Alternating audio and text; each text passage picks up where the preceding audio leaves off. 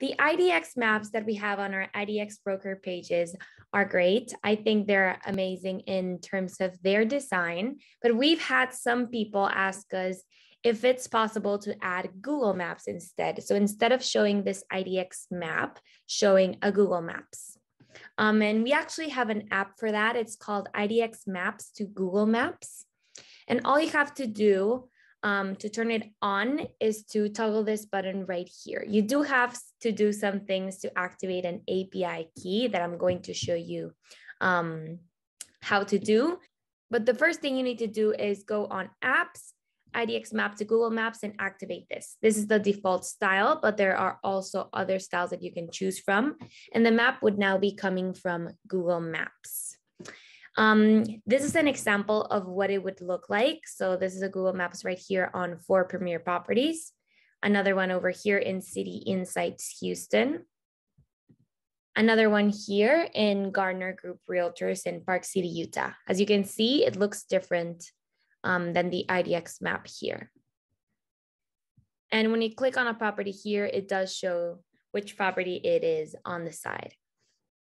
So if you want to get Google Maps, you have to have a Google account and you need to have an API key that is working.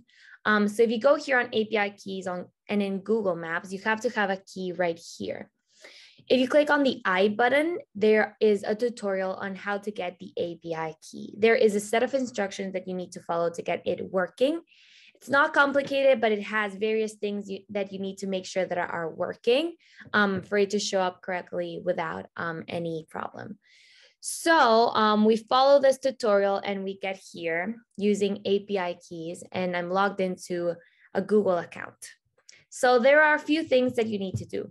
The first thing is to have a project with a billing account and have the Maps JavaScript API enabled. Let's follow this link right here that says to learn more, see this. So the first thing that this tutorial says is to create a new project. If you follow this link, create new project, it will take you here.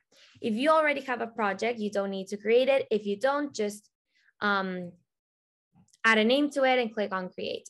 I already have a project and it's right here. It's called Homes IDX. On this new project page, you have to fill out the information that it asks you to. So project name, project ID, and then you need to set up a billing account and a location. So that's the next step, enable billing. In the Cloud Console, go to billing page. So we click on go to billing page and it will take you here. This is the project that I have, Homes IDX. You click on it and it says this project has no billing account. For Google Maps to work, you do need to have a billing account because it does have a charge. So Google charges a certain fee to get this map running. So I would click on link a billing account and then create billing account and add in all of the information. I'm not going to do this right now because I don't want to activate maps on this account, but you would just follow the instructions that this gives you so that you have a billing account and that it's active. So you would probably need to add a credit card, debit card, PayPal account, something like that. Here are more details on what you would need to do. So we have the project, we have the billing account, and then we need to enable the APIs. To view the enabled APIs, you would click on this page right here. Click on the project. And we have these APIs that we don't have enabled right now. So the first one we need to enable is this one, Maps JavaScript API. We would click on enable. Then we would go back, place this API, click on enable. So after that, we have those 3 things set up. We have a project, we have a billing account, we have the APIs enabled. So we would now go back to the page we were before using API keys. And we would go to this page, the credentials page. I've now enabled the 2 APIs, the Maps JavaScript and Places API, so I can now go to credentials. In this case, we don't have an API key and we need an API key for the map to work.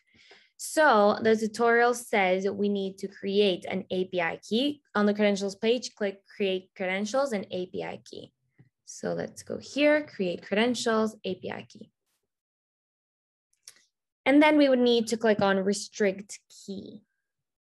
So on applications restrictions, we click on none. And then on API restrictions, we select the APIs that we just added in. So Maps JavaScript API and Places API. And we click on Save. So once we have that and the billing account is set up correctly, that would be it. We would just copy this key right here and paste it in this section, in the Google Maps section. We click on Save, and if we have this on, it should start showing the Google Maps now, as it does here, here, and here. So you can send us an email to support@realtycandy.com if you have any questions, or you can just sign up to IDX add-ons directly to get access to this service. There are 3 ways to sign up. Premium for free, you just make us your IDX developer if you have an IDX Broker account. Light, if you don't make us your developer, you have access to some of the features, and a paid version if you want all of the features and don't want to make us your developer. So visit idxaddons.com, contact us at support@realtycandy.com with any questions you might have.